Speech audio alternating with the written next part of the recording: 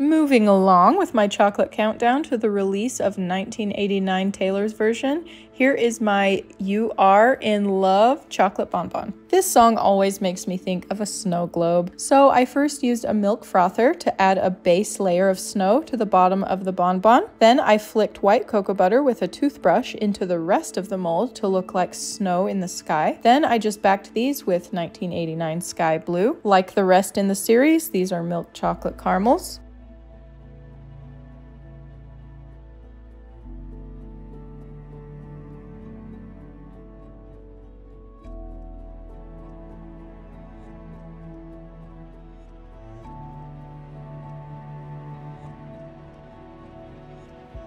And how do you guys think these chocolates turned out?